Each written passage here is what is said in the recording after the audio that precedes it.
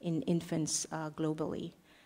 Second set of numbers is antiretroviral treatment is available globally for infected persons. And for children, about 52% have access to antiretroviral drugs.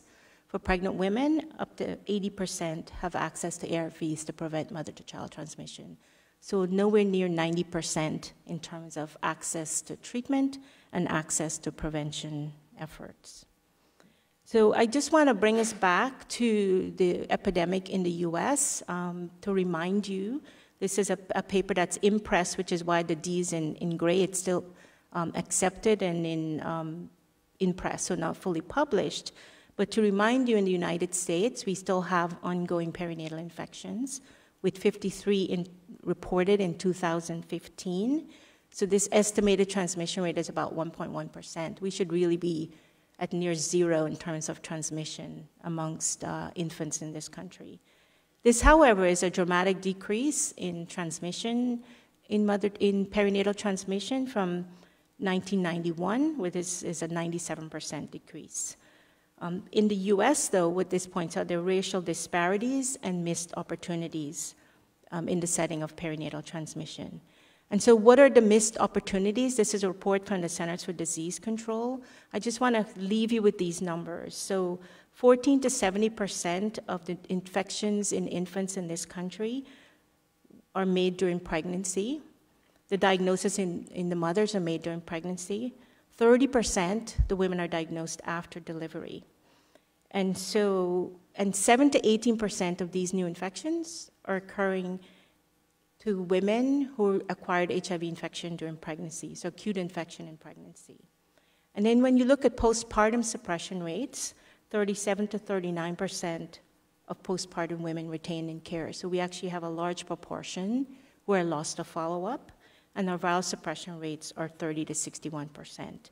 So I think the point of this, the numbers are small. They're 53 compared to 180,000 globally, but with new efforts on elimination of HIV within the US, we need to still pay attention to perinatal infections and efforts to increase identification of infection during pregnancy.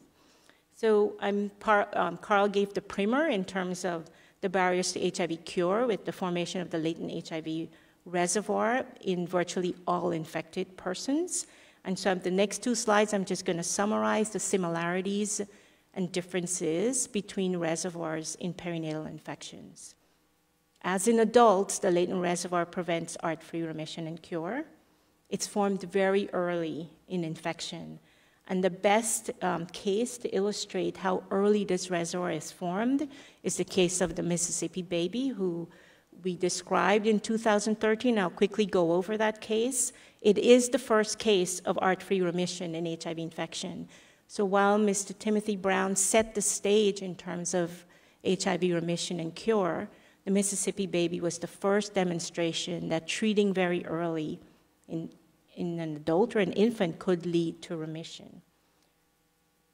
There are, however, very distinct features of the latent reservoir and perinatal infection, and that has to do with early treatment of infection. So I want to distinguish between very early treatment and early treatment.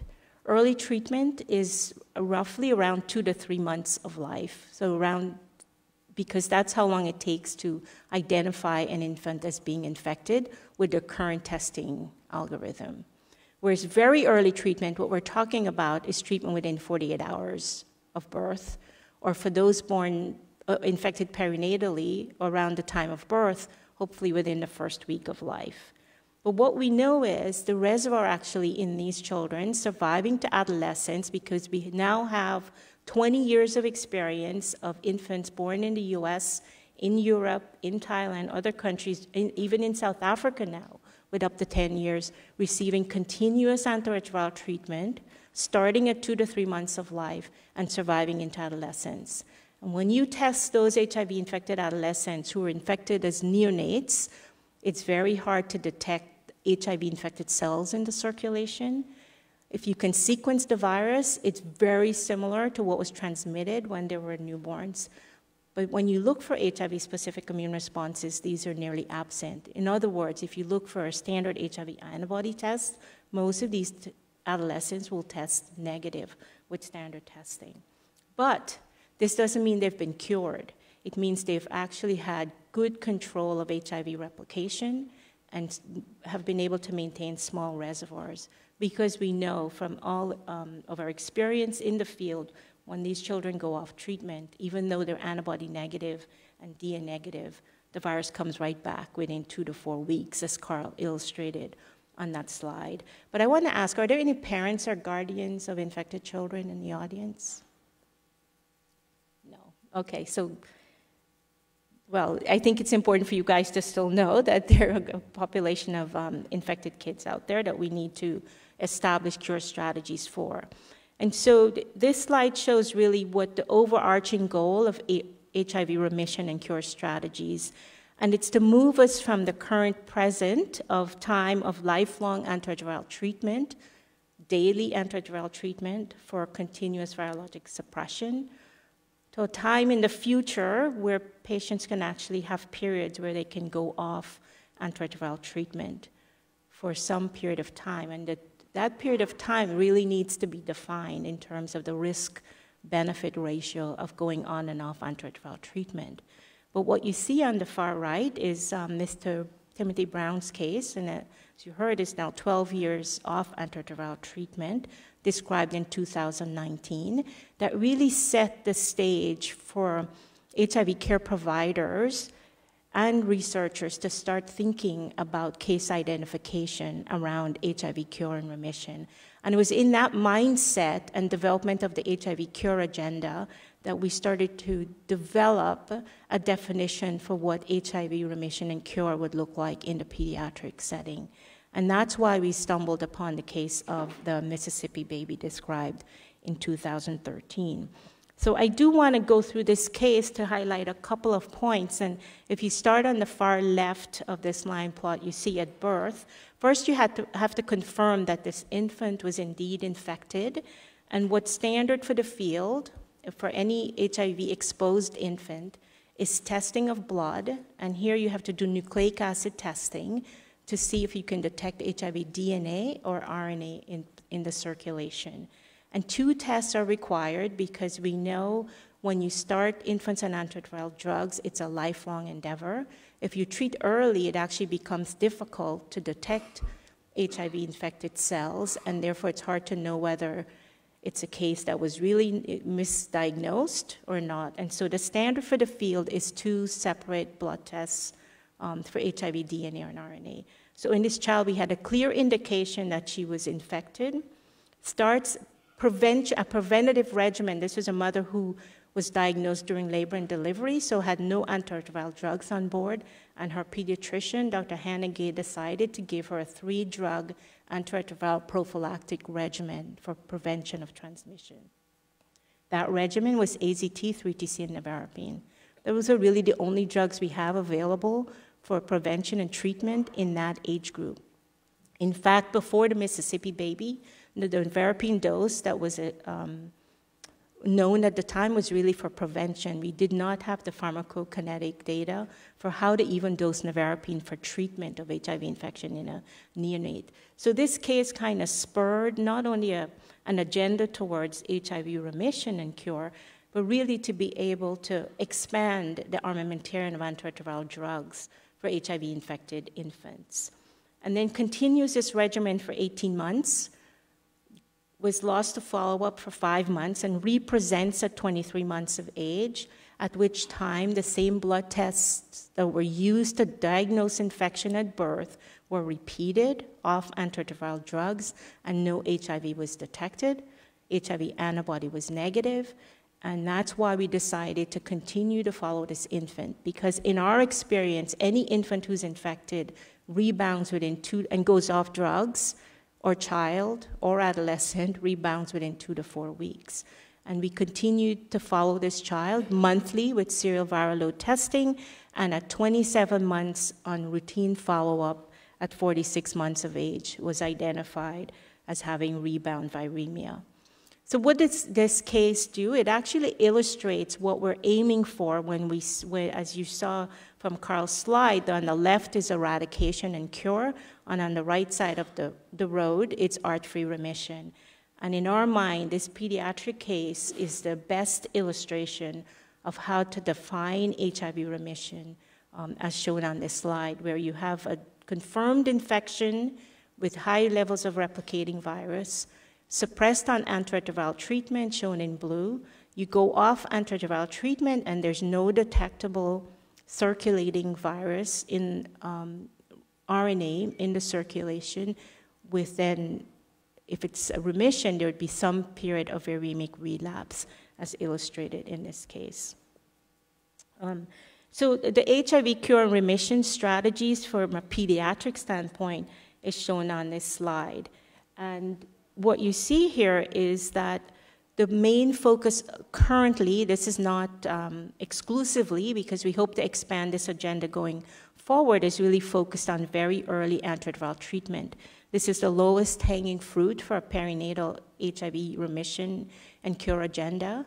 As I said, we know when infants are exposed to HIV through maternal infection, and so we can intervene very early to disrupt stable reservoirs from forming.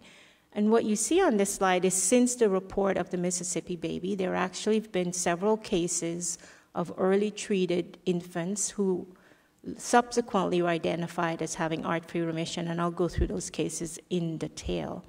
In addition, there's a San Francisco adult who was treated very early in the context of PrEP, who underwent, actually I think about 3 years of treatment, finally went off treatment and experienced 8 months of remission. So I think together these cases are showing if you can intervene very early, not a practical approach for adults, but certainly in the context of prevention studies, if you can identify an adult also early enough, starting treatment early could perturb the stability of the reservoir.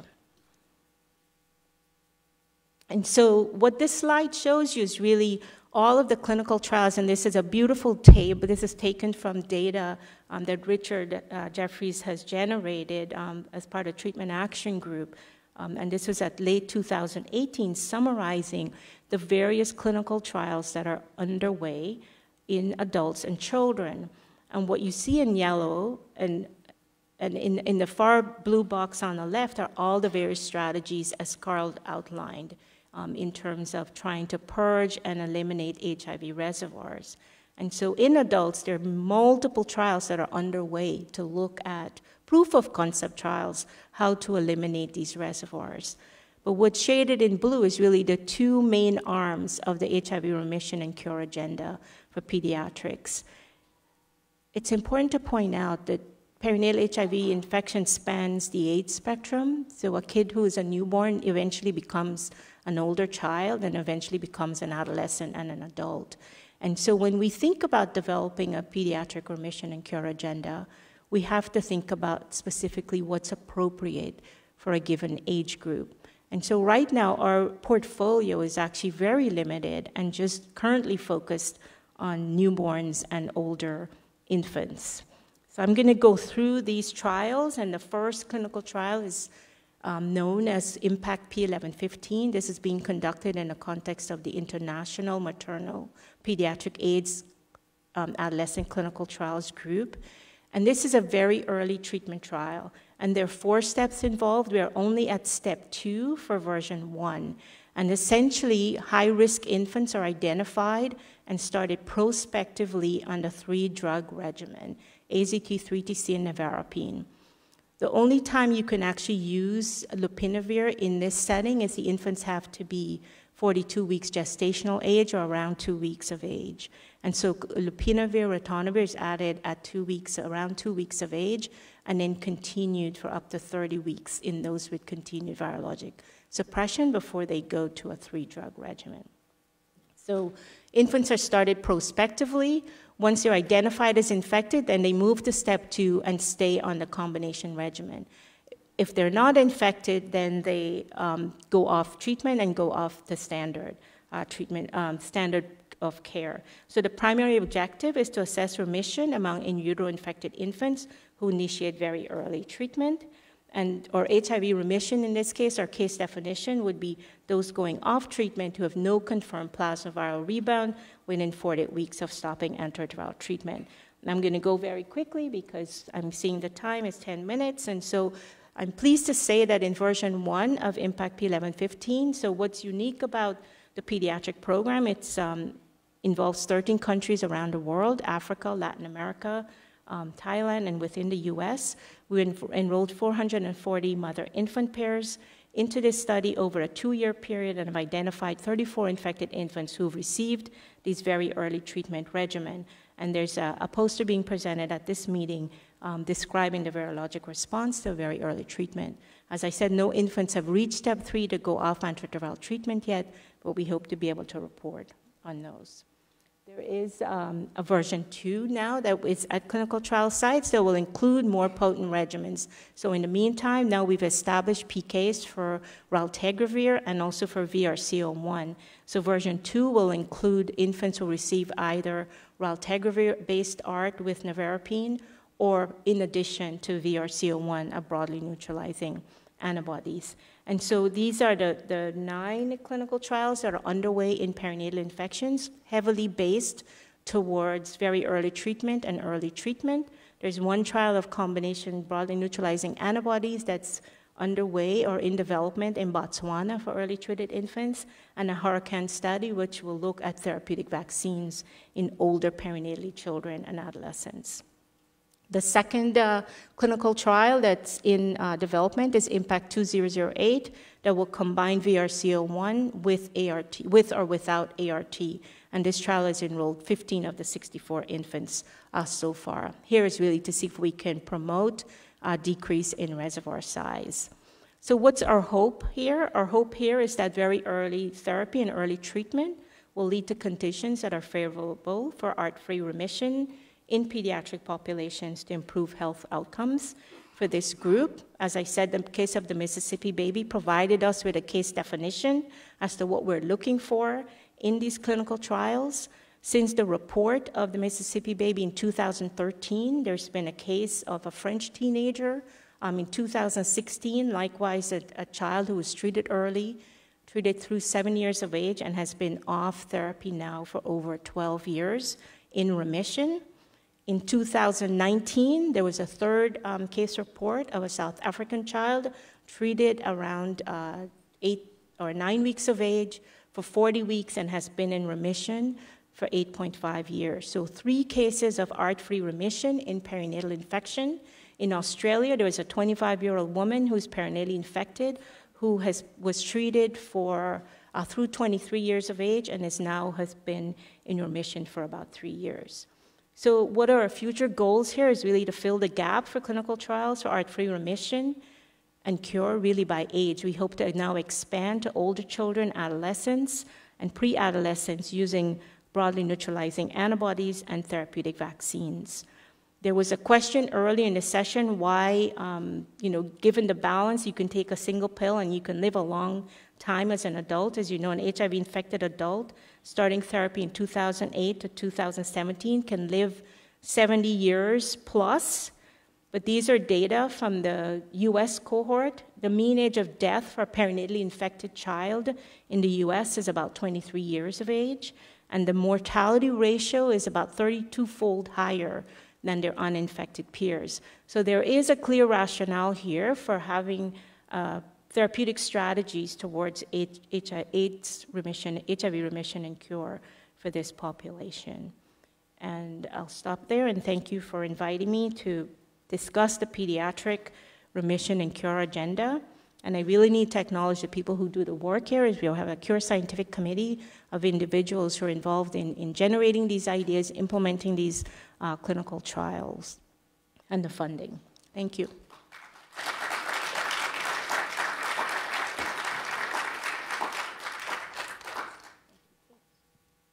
So do we have questions?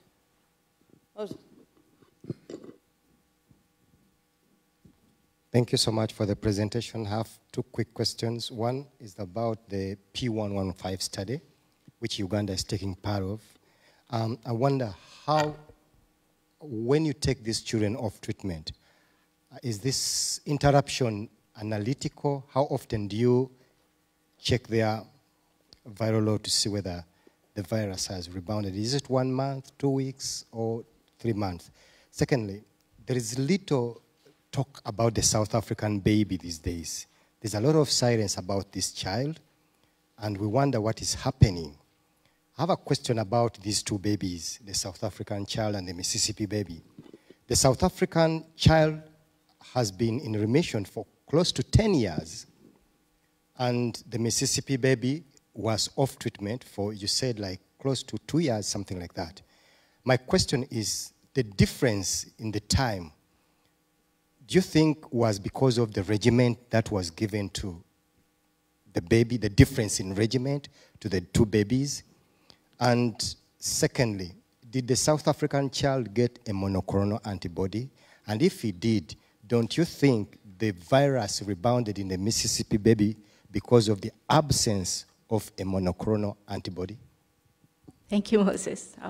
So your first question with P1115 and going off treatment, and is it analytical, and how often to sample? So first, I will say no infant has gone off treatment in P1115 just yet. We have clear biomarkers. We established an expert panel because, as you know, it's very controversial in terms of stopping antiretroviral treatment in any HIV-infected persons. The first thing I want to say is kids go off their treatment all the time. Their adherence is a big problem. Within this trial, we have a clear biomarker, and that is we know that the prerequisite to control is likely going to be having a small reservoir. That's going to be the first prerequisite. And so to be able to go off or to qualify for step 3 and go off antiretroviral treatment, the child has to be HIV antibody negative, and 2, has to have no detectable HIV DNA in the circulation using our most sensitive assays. So once a child reaches those 2 criteria, then there's going to be discussion with the family and the care providers whether the child should go off treatment. If there is agreement that the child, because that child will now be about 2.5 to 3 years of age, goes off treatment, we actually have implemented on-demand testing. So it's a different algorithm. So in the first 4 weeks, it's weekly testing with an on-demand, with a turnaround time of 65 minutes. So the child stays in the clinic. For those who don't have the equipment on site, there's a 24-hour turnaround time. So we will have an on-demand test with rapid turnaround to be able to capture virus rebound. And so it's weekly in the first month, and then every 2 weeks after that, and then it goes to monthly after about 3 months. So there's going to be rigorous surveillance in the first few weeks of antiretroviral treatment because we know most will rebound 2 to 4 weeks. Your second had to do with the South African child versus the Mississippi baby. I think each of these cases highlights how unique the virus outcome is in each individual. The Mississippi baby had no detectable antibody during the period of remission. Now with rebound, she has detectable antibody, and she had no HIV-specific immune responses. The South African child, they've identified some what are called natural killer cell activity, some antibodies present to various, detectable to various regions of the virus, but not at substantial levels. So it's probably a combination of things, the virus they're infected with, the host immune response to the virus that leads to this unique state of remission. So you're right, the South African child is almost 9 or 10 years off antiretroviral treatment. That child was one of, I think, 227 infants enrolled in the trial, so it shows it's still less than 1% likelihood. But I think from each of these cases, we can learn clues on how to proceed with our own free remission trials. Thank you for the question. Thank you for your presentation and for bringing these cases to us. 2 questions, one with regard to the cases that are in remission from a variety of countries. Is there a similarity in the regimens or the timing of when the regimen started for those individuals? And then a second question with regard to the mortality for the rates. Are those all HIV-related deaths that we're seeing, or is there a separation in the data between what happens in terms of behavior or lifestyle or care? Yeah. So your first question, oh, the regimens. So it's easy in pediatrics, and it's actually dismal because we don't have many regimens for that age group. So just to give you a perspective, the only regimen we have for the first few years of life currently, or in the time these cases were described, was AZT3TC and Kaletra, lopinavir ritonavir. The Mississippi baby received AZT3TC and nevirapine and was switched to lopinavir ritonavir much later on. So the regimens are fairly similar, the timing of treatment. The Mississippi baby was treated within 48 hours of life, specifically 30 hours, received a three-drug regimen, really for prevention, not intended to treat, because we didn't usually treat at that young an age. The other cases were treated around 2 to 3 months of age, which is standard early treatment. So to summarize, the regimens were not that different amongst the three cases that I report. And your second has to do with what's causing mortality in the perinatally infected youth in the United States. They're largely HIV-related issues. Thank you. I think we have time for one more question. Yeah.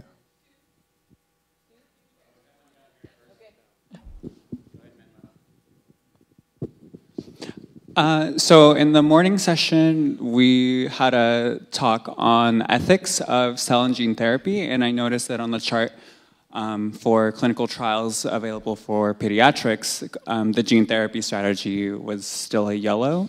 Do you have like an opinion on the ethics of involving pediatrics and adolescents in cell and gene therapy? So one close protocol we have for gene therapy is actually within the IMPACT network. It's IMPACT P1107. It's a cord blood transplantation protocol with CCR5 delta 32 transplants. It's actually from 18 months to 80 years of age. Anyone qualifies for that study. Our 2 study participants have been adults. One has succumbed at 1 year, and the second, we have a woman who is transplanted and is 18 months out now and fully suppressed. With respect to your question in terms of CCR5 disruption, I think if these therapies are efficacious, it warrants study in adolescents. We have we actually have a substantial number of HIV-infected adolescents, perinatally infected adolescents with multi-drug resistant virus in whom there are no treatment options, so for whom these strategies could potentially be beneficial. Obviously, the flip side is some of those kids may be more immunosuppressed, so not the right candidates. But I think there are ways we can approach this safely, especially in those who are CCR5 heterozygous, right? Because maybe you just need to knock out one part of the gene in those individuals. So the last slide in terms of building our portfolio really has to do with these proof of concept studies that builds upon the adult, that there's not this clear separation of pediatric and adults, because a child does become an adult and they're the future of the future of the world. So I think we really want to think about this disease as across the age spectrum from neonates to adulthood. And so any strategies that work in adults, we would like to be able to study in a cautious and systematic way in our population. Thank you for the question. Well, thank you for your presentation. I also like to see more about pediatric cure research. It's something that I'm from the European AIDS treatment group, so it's something that we would like also to see addressed more promptly from in Europe. And when I was looking at the trial sites, I was a bit disappointed that Europe didn't make it in a way, especially when I was looking at the big region of Eastern Europe and Central Asia, where it's the only region where the epidemic is actually growing, and we have 1.6 million people living with HIV, and there is high prevalence of women living with HIV there. So I was wondering how we can try, as a community, I'm reflecting from the community perspective, how we can try to reduce this unmet opportunity from that Yeah, region. thanks for that question. So we're actually part of the EPICAL consortium. It's a ViiV-sponsored consortium that's aimed specifically at HIV remission and cure in European populations, and including African and Thai populations. And so the Hurricane trial will recruit perennially infected children and adolescents from Europe, Thailand, and South Africa. So we're working with the European group to build that program and portfolio. So again, that it's synergistic across borders and not segregated, say, the US or Africa. Our goal really is across the AIDS spectrum, across the globe. So through interactions with these consortium, I think we hope to be able to expand the knowledge that we learn from these trials to other groups. So there's ongoing conversations and collaborations. Thank you.